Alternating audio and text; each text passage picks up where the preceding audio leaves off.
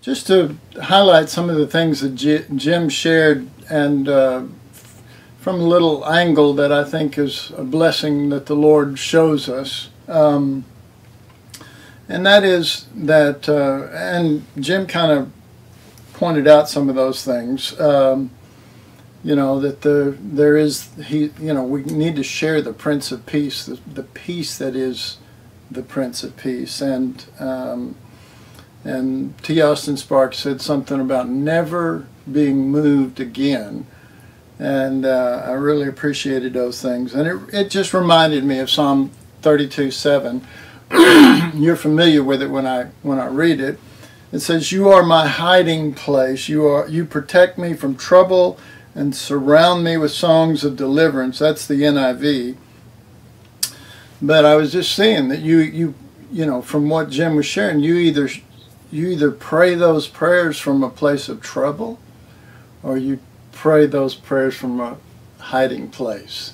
And in the actual Hebrew word is not hiding, but is secret place. It's a secret place, which is hidden, but it's a secret place. And so I jotted this down while Jim was sharing. We are unable to find inner peace while praying because we pray from the wrong place. We pray from the place of trouble instead of that secret place, that hiding place. And that we should, if we really understand His heart, we should begin our prayers and our heart communications with Him from that secret place instead of just all the swirl that's going on around us. And a crisis, instead of from a crisis place. And even the word "preserve me" brings out that secret place, that hiding place.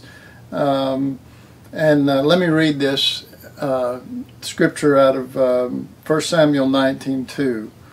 "And Saul spake to Jonathan his son and to all his servants that they should kill David." This is, now remember, David wrote this psalm about the hiding place. So Saul has spoken to all of his servants and all of his men that they should kill David.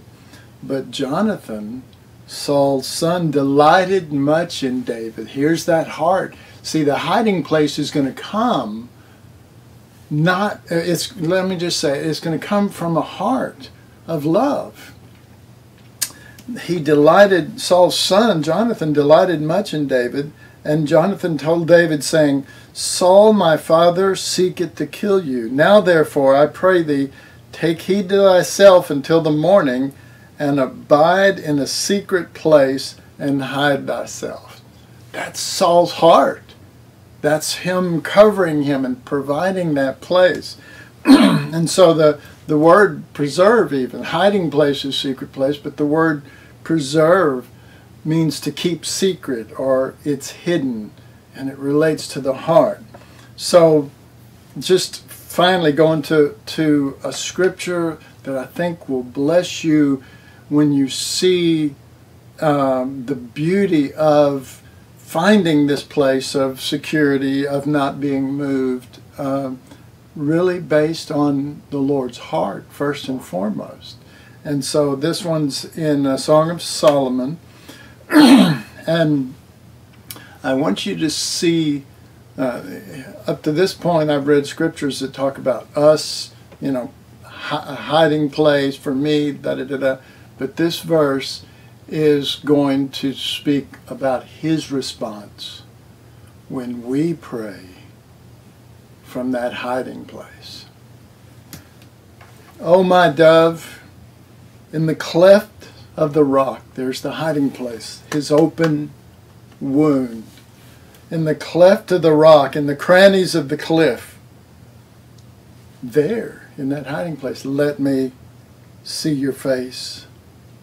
Let me hear your voice praying from the hiding place of my heart. Let me hear your voice. Let your voice is sweet, and your face is lovely. Isn't that beautiful? Hallelujah. Anyway, what I thought was, he's got a secret love affair with us that's in his heart, and we can hide in that, and that's going to preserve us, more than preserve us. It's going to just quicken us.